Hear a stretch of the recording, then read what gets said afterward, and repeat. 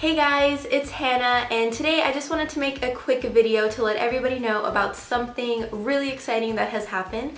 If you don't follow me on my social networks, then you probably don't know, because as soon as the photos came out, I posted it everywhere. I was really excited. But I was the manicurist for Jennifer Lawrence during her photo shoot for the June issue of Marie Claire.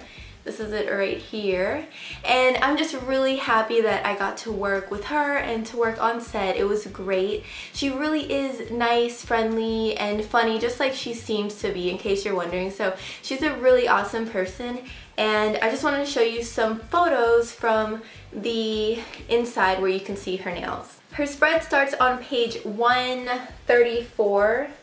This is the first photo. This is the second photo on the next page. You can see her nails right here. Not too close, but they're still visible. This is the best photo where you can see it. It's a close-up right here.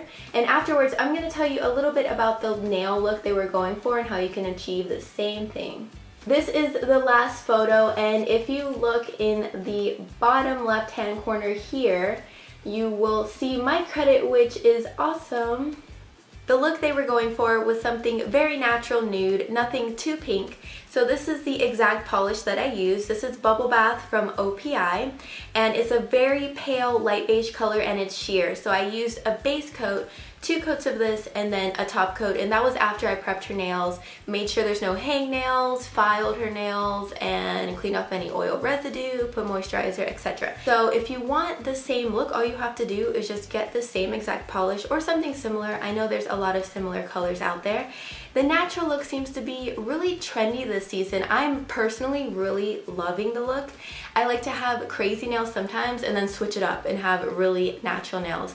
I know at New York Fashion Week you can see a lot of runway shows that had natural nails, and I'm just really liking it. It's a good change. If you get a chance, definitely pick up a copy. I loved reading the article. It's great along with everything else in the magazine. So that's pretty much it for the video. I hope you enjoyed it, and be sure to follow me on my social networks and tag me all your nail art pictures. I love seeing them. I'll see you guys later. Bye!